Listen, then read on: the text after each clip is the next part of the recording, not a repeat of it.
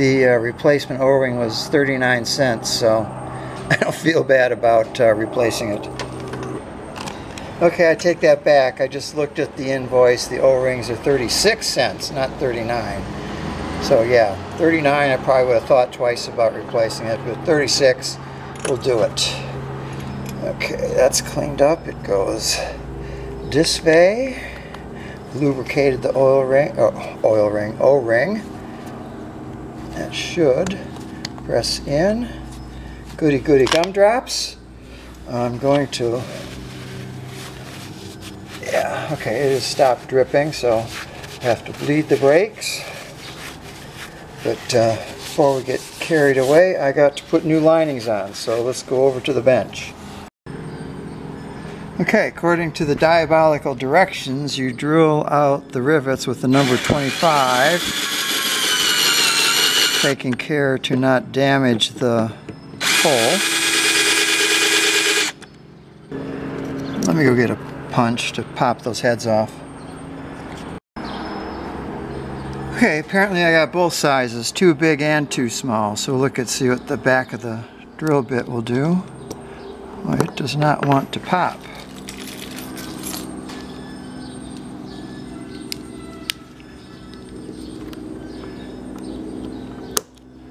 Okay, good enough.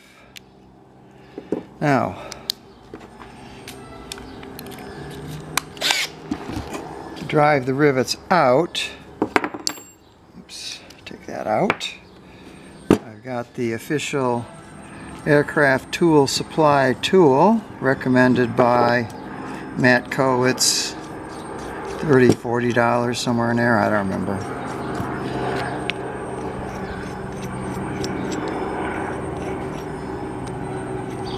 And it should press the rivet out without too much excitement.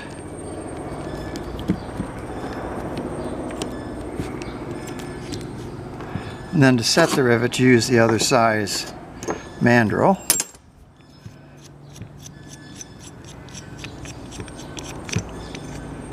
Yep, that is out. Rinse and repeat. Okay, so they give you four brake linings. They're all identical, near as I can tell. And we can put there's long and short rivets. Short ones are too short, so the long ones seem to be the obvious choice. One, at least set them in here. Two. Am I on? Yeah. Three. They're gonna. Yeah. Well, I'm gonna do this. Put two of them in backwards for the moment, so I can do the middle one here and have everything lined up okay. And that sets on the tool. It fits in there like that. And I've changed mandrels.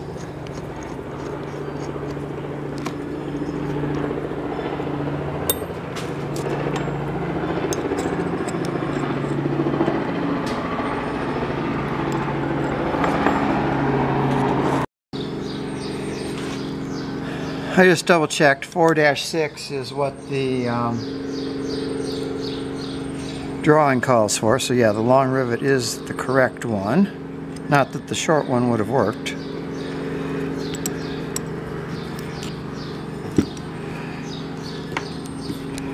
And it's a matter of squeezing it down.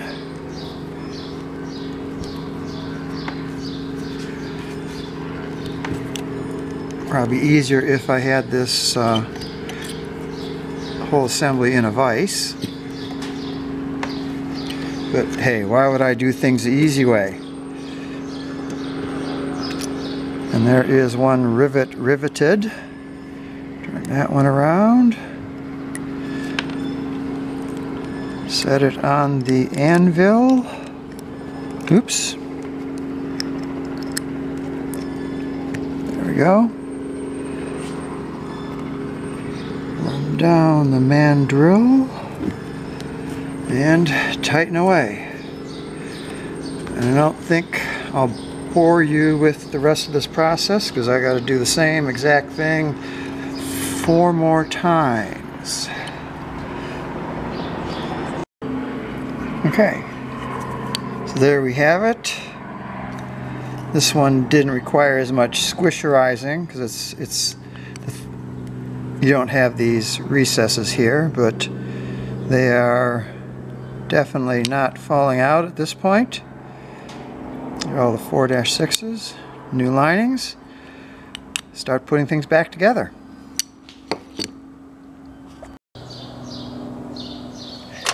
Okay, I've cleaned things up a bit. We can start putting them back together.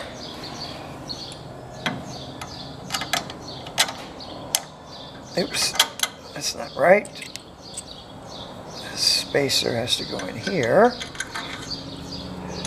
And the bolt goes through there. And then this bad boy goes here.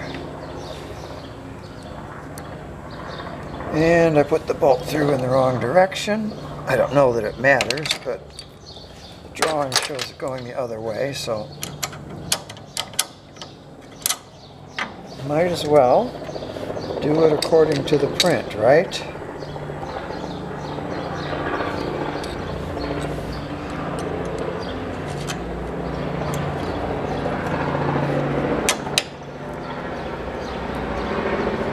And I also realized I left my torque wrenches at home, so I'll have to come back for that. It's not exactly the end of the world, right?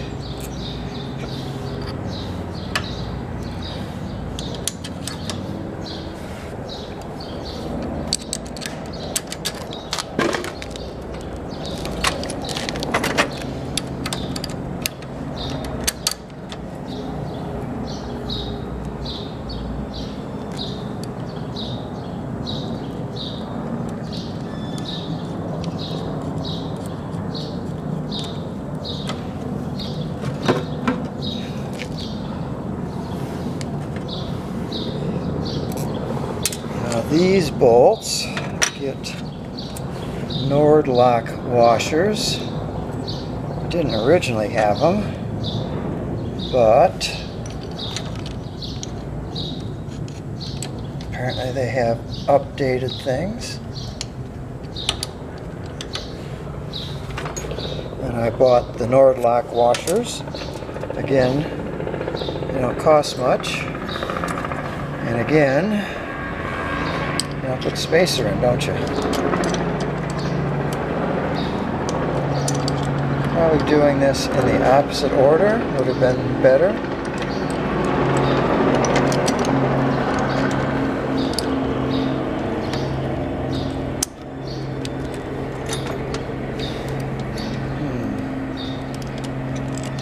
Okay. Now this has to go. Okay.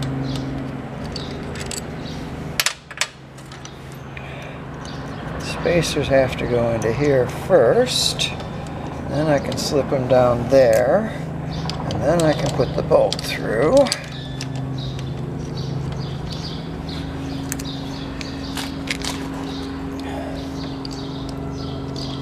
A million monkeys and a million typewriters in a million years will eventually produce the works of Shakespeare, right? And if I keep randomly doing things, eventually I'll get this together. Okay, so that means the wheel is going to have to, so I want to do the other side.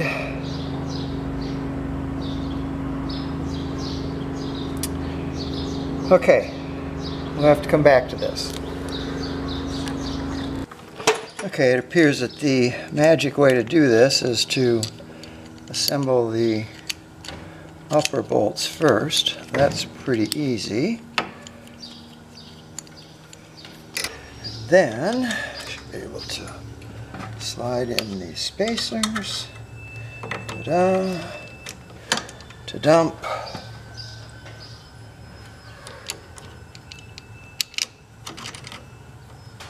Bolts, put those in the right way this time. Don't know that it really makes a difference. It might. I don't know how much clearance there is here between those and the wheel. Whatever. We'll do it by the book.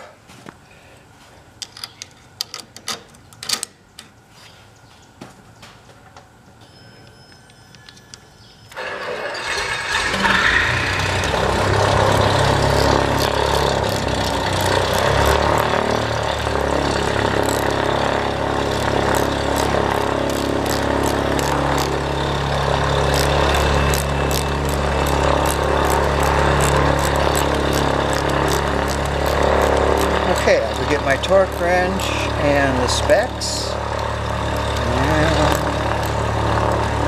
right back.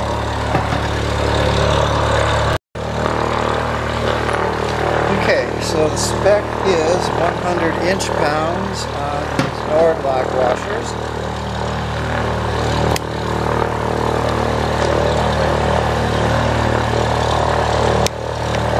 Click. Click. Okay, and I'll look up the numbers for the other bolts.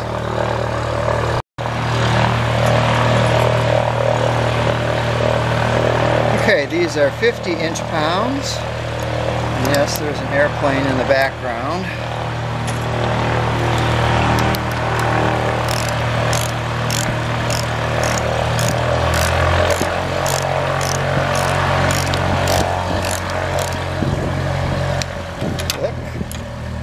Not very tight, but that's what the book says.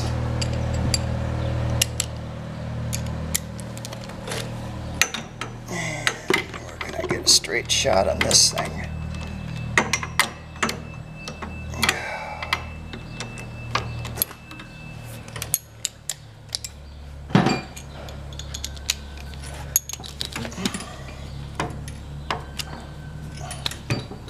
There's no way to get a straight shot on that.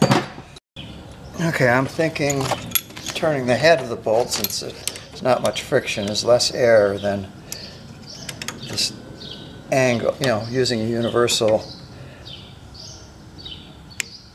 introduces an error because you're no longer lined up with a bolt, and it's a function of, let's see, cosine of the angle. Okay, so those are torqued. Let's safety wire these, torque seal those, then we can, I think I'll just bleed them like this, and then we'll assemble the wheels.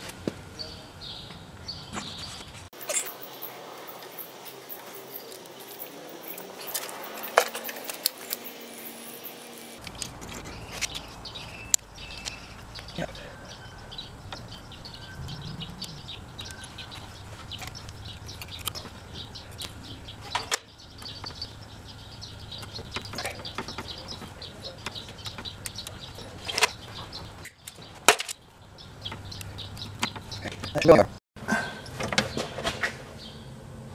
Okay, so I've got the plug out of the top of the master cylinder.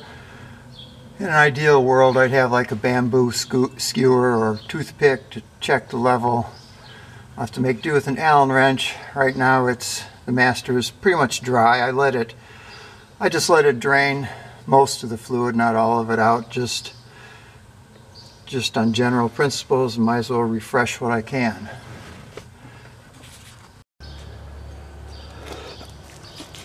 Okay, I got my oil can, the fluid, crack the bleeder, and pumpity pump, pump, pump. I also put a rag around the master cylinder just in case I overcook it. Oops.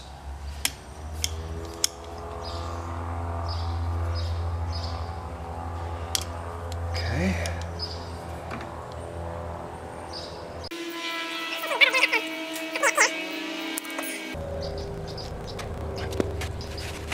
That's not good. I'll get some pumping.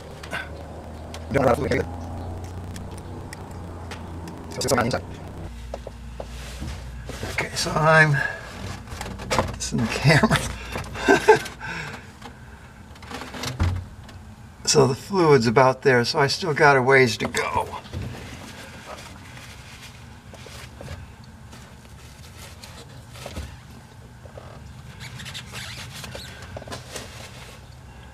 Hopefully there won't be a geyser.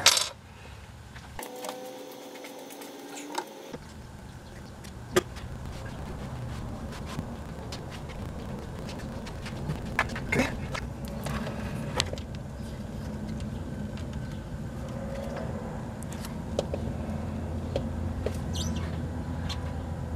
We are really close to the top there.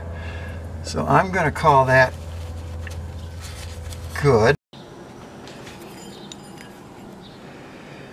Okay, according to the manual, this is supposed to be 2/10 of an inch minimum, which is several millimeters. So I've got 225 plus 13, 38, 238 there.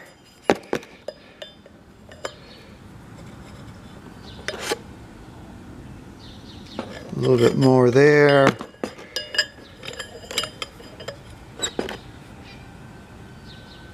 Yeah, that's 25, 41, 241. Okay, I'm going to call that good. Okay, so I got the got safety wire in the holes for the disc. While it's off, it's easier to do. I got the bearings repacked. We can put the wheel on. At this point, it isn't exactly rocket science. Where is the bearing? And the nut. And the hole for the cotter key is at about 130. Now, because these bearings have seals built in, you can't do the thing you're used to doing in the car, where you tighten it up and just back it off enough so it spins freely. It just doesn't have the same feel because of you're squeezing against the rubber. You want it so. Oops. So you can see right now the seal is turning with the wheel. That's what you don't want. You need to tighten it up enough that the seal stays stationary. Tweak it just a little bit more, because if the seal is spinning with the wheel, then the bearing is spinning with the wheel and it wears the axle. Okay, I'll go get a cotter key and we'll do the brake discs. Okay.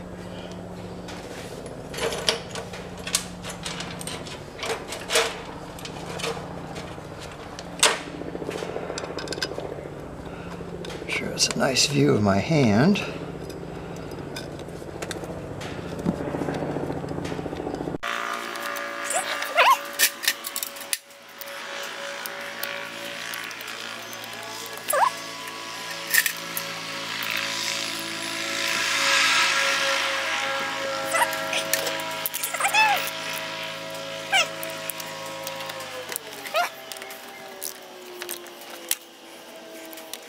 Two, three. Okay, back pour it off. No, my left. Yes, same more. I can get two, but that's life. Another hole there. There it is.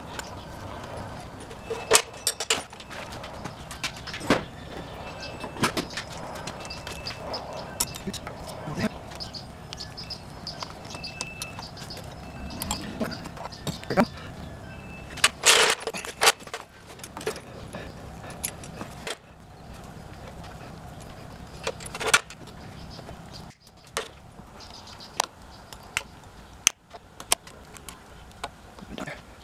And some extra jobs.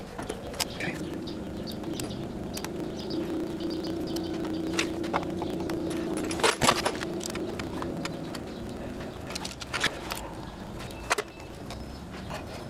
Round goes. Where stops? No. Okay.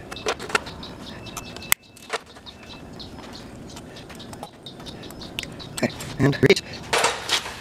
Okay, with that, I think I'm going to call it a wrap. I still have to torque everything up on the other side, but there's really nothing new to film. So I hope you found that at least entertaining, and I'll catch you on the flip side.